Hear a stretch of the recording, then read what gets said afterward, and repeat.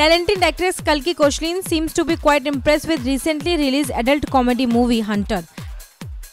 The actress, who is known for playing unconventional characters in Bollywood, said that she would love to do an adult comedy film if the story is different and natural.